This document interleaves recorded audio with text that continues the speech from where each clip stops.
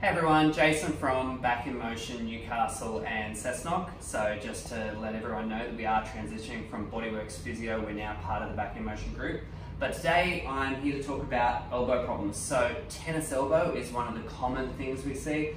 That's the old sort of name for it. Now there's other names including epicondylalgias, epicondylopathies, which they're all basically combinations of pain or degeneration and inflammation in through the tendons in your forearm. Now we commonly see these in people that overuse their forearm with repetitive actions like typing, builders, carpenters, anybody that's doing a repetitive gripping or small movement with their hand. And basically the little tendon in there has a poor blood supply, so it's really slow to heal.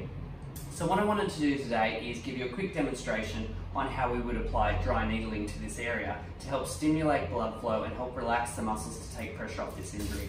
So I've already sterilised my hand before we've done this. We do this with all sterile single-use needles, and we always make sure we have clean hands before applying it. We want to find the tendon where we're targeting, and then we're going to just gently tap it in and progress that down until we touch the structure we're aiming for, which is the little common extensor tendon. And so I'm applying some needles in at the tendon site. So the theory being that when we apply these needles to this area, we get vasodilation, so all the blood vessels open up around it, as well as the body's immune system kicks in and recognises these needles as a foreign body, so that it stimulates increased healing in that area. And then I'm also going down into the muscles of the forearm, so Kim might be able to feel a few little twitches in here, which is where those nerves are firing off in the muscle, making the muscle contract around them. So our standard treatment would be to leave these for about 30 seconds to a minute, stimulate them all again by gently moving them. That's sometimes not the most pleasant part.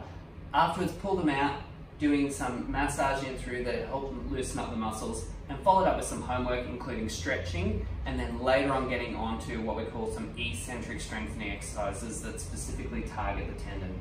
But it all has to be monitored by your physiotherapist to make sure you grade it and progress it within the injury's recovery rate. So I hope that gives you some information about how we treat lateral epicondylopathies or tennis elbow pain. Give us a call on 4952 7033 if you'd like more information or to book in for an assessment. Thanks and have a great day.